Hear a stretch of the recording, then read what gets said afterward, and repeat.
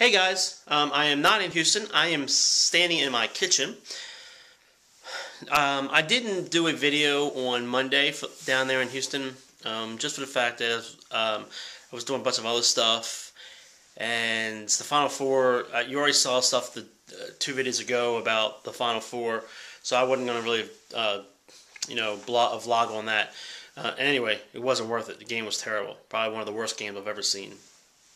But anyway, and I thought about adding. There is a little bit of video I have left from Tuesday going home, and like a minute or so. And I thought about adding one to the Battleship Texas, but that video was so long and it took forever to load up. But anyway, I didn't want to add any more. And what you say? Well, what's another minute? Yeah, maybe so, but it didn't flow as well with the rest of the video. So there is a little bit more that I'm going to show you, and just give you a little bit of advice we found out in Houston, which was scary, but you'll see. And if you like the Battleship Texas and things about history and all that, go back and watch that video if you haven't. It is 21 minutes or so long, but I think you'll enjoy it. You get to see some parts of the ship, a battleship that I've never seen before. Anyway, so I enjoy doing these videos. I do still have a hard time talking into a camera and having people around. You're not there, but they sense you doing it. So I'm still getting used to that. But overall, it's getting a little bit easier each time I do it.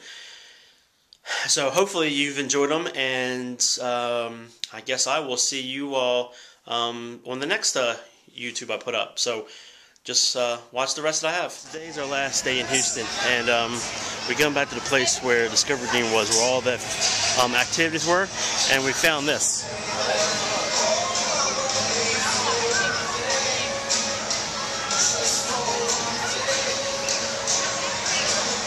More bubbles that you know what to do with.